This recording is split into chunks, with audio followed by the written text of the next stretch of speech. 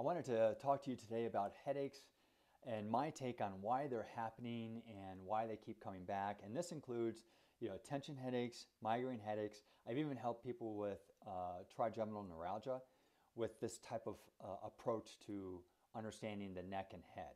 So let's go ahead and get into it. There are nerves that are going up through the cervical spine and going up into the head that typically cause headaches.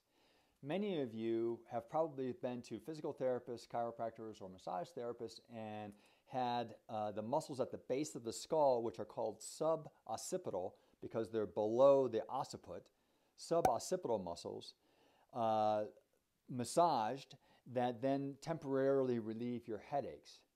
And that's great, but the suboccipital muscles aren't the reason that you're having headaches. They're one of the things that are getting triggered that are creating your headaches. So there are usually larger forces acting on the suboccipital muscles that are causing them to become tense and full of knots that then create these headaches, regardless of what type of headache it is.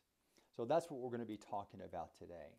Now, one of the major stressors to the head and neck region is the shoulder blade. If you think about the shoulder blade, look at it. It rests outside of the rib cage, and it is the center of function for the upper body system. If you look at the shoulder blade, you'll see it's a broad, flat bone here, very similar to one of your pelvic bones. There's only two places in the body these bones are occurring. One is at the shoulder, one is at the pelvis. Well, we all know that the pelvis is the center of our lower body and back function. So similarly, the shoulder blade is the center of upper body system function. But I've found that most practitioners probably have never even considered your shoulder blade as a source of your headaches before. And that's why I'm making this video. So hopefully it'll give you some ideas. I want to take a moment here to please ask you to subscribe, like, and most importantly, share this video with other people suffering from headaches because this is the information that will likely help them. Thank you. The reason the shoulder blade can be linked to the suboccipital muscles and your headaches is that there are significant muscular attachments that attach from the shoulder blade into the spine and the base of the skull.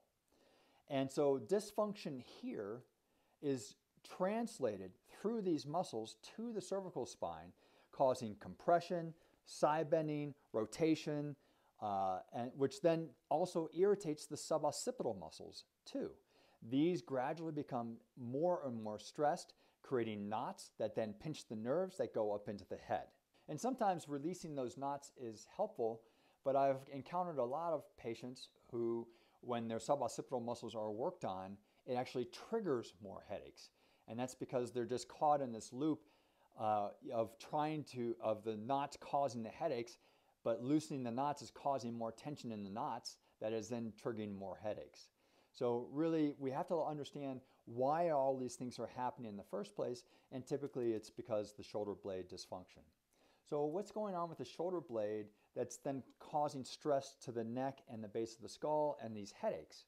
Well, the most common problem that I found with the shoulder blade is that it's resting too low. It's something that I call a depressed scapula or depressed shoulder blade. And I've made this video to show you how to test for that yourself and determine whether this is what's causing your headaches. And so when the shoulder blade is depressed, what's happening is it's causing excessive tension on these muscles that are going from the shoulder blade up to the neck and the base of the skull, causing these kinds of problems. Now, a lot of you will say, oh, well, that's not my problem, because I feel a lot of tension in my upper traps or my muscle right here, which is called the levator scapula. And so I feel like my muscles are too high or shoulders are always tensed up and resting too high. Well, that's because they are chronically stressed trying to fight off the depression that's occurring in the shoulder blade.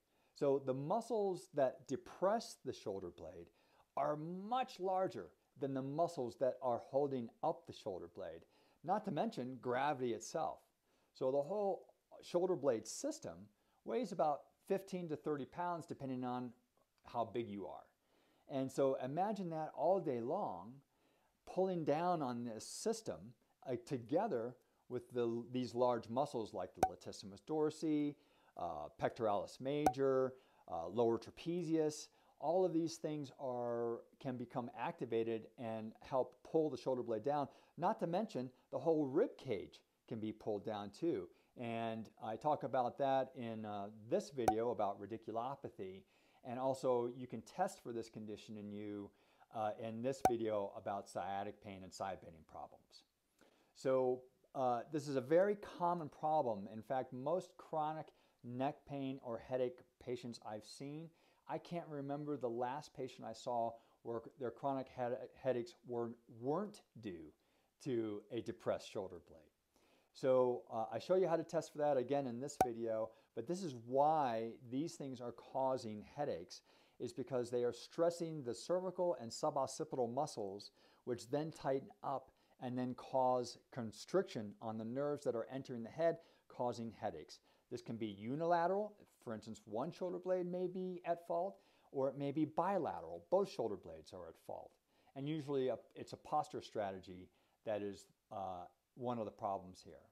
Now, also, if you work at a computer and your computer station isn't set up correctly to support your shoulder girdle system, this again will drag on your neck and head, triggering these types of problems of excessive tension in the suboccipital muscles or compression in the neck structures that then cause bony changes, disc changes, and so forth, and ultimately headaches. I hope this clears up some questions you might have about why you're having chronic headaches.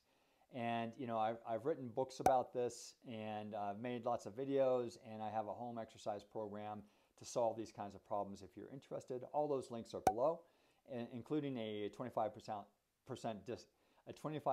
discount code below if you want to try one of my home programs to solve these kinds of problems.